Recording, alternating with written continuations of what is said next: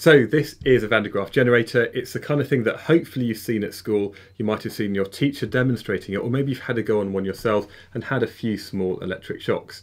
Now, these are great fun. The top of this goes up to like 100,000 volts. So it's a really, really high number, but it only discharges a relatively small current through your body.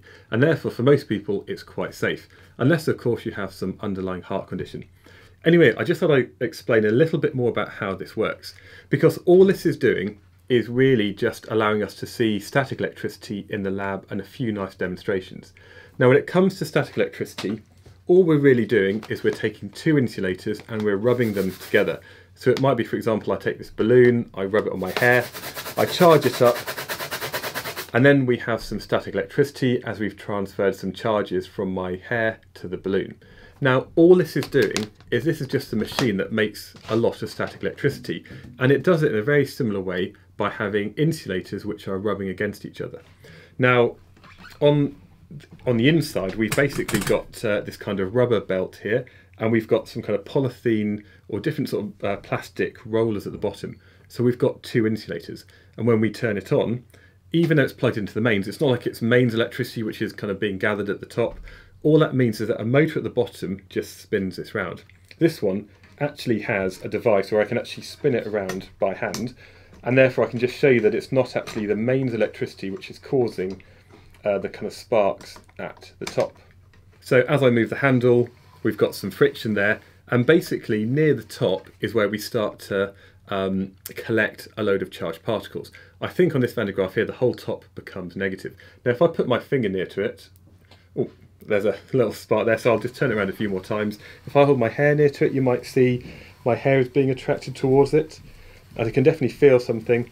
And again, even though I've just done this by hand, we can still see some of the effects of this static electricity. If I put my hand near to it, there's a small spark and it discharges. Now that's okay, but obviously we want a bit more power. We want to kind of see a lot more sparks, and all we can do then is just by plugging it into the mains, all we're going to do is cause that motor in the bottom to turn around, and that just does it automatically.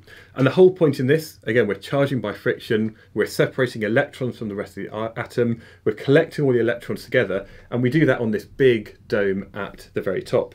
And if I turn this on, oh, you can hear the crackle as it's starting to kind of do things to the air. I can actually feel it because there's a really, really strong field around the Van de Graaff. And a field is a region where other things experience a force. In fact, I might just turn that off.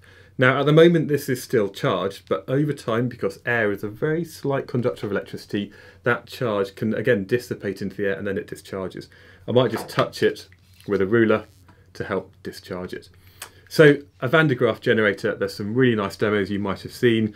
In the other video I had Barbie being kind of put on top, and effectively when that happens, it's a bit like me putting both my hands on it.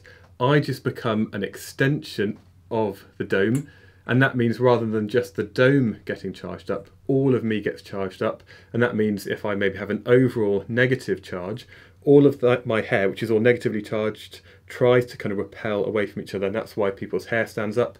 You might have seen some demos where you've got things like cases like this on the top that then fly off, or maybe you've even got a kind of fairly risky teacher who's trying to light a Bunsen using the Van de Graaff.